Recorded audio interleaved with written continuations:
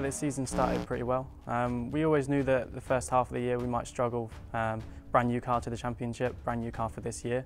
But halfway through the year we got our win, so that was good, and then we've had a few podiums since then as well. So the season's going pretty well so far. We were unsure if I was even going to be racing at all this year. The drive with Century Motorsport and BMW sort of came out of the blue. We had a win so far this season and also a second place. So at the previous race we were leading the race with my teammate out in front.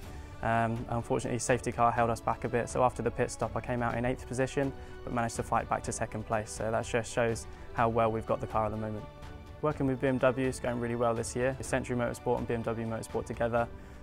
With our engineer Timo, we're always working on getting that set up on the car spot on. And then also through that we've also got links with Cambridge BMW as well. They've given me a lovely donor car as well, so the BMW M240i. It's all working well with BMW.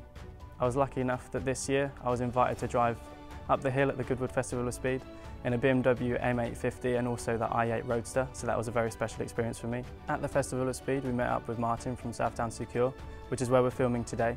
We've seen many facilities like it, but we think that this is the best one. Humidity controlled, perfect for high-end luxury cars. Apart from the high-end facility that we're in right now, they also offer a brilliant service. Anything you want for your car, they pretty much sort it out for you.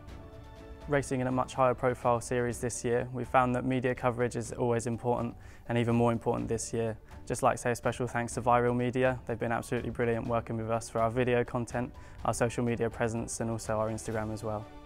Preparations are well underway for the final round at Donington. We're second in the championship at the moment, but the car's working really well. BMW and Century Motorsport have been working perfectly all year. We couldn't be happier with that relationship. We're really feeling confident going into this last race. Going into next year, we'd love to continue racing in GTs, British GT, maybe even European, and also continuing to develop that brilliant relationship that we have with BMW.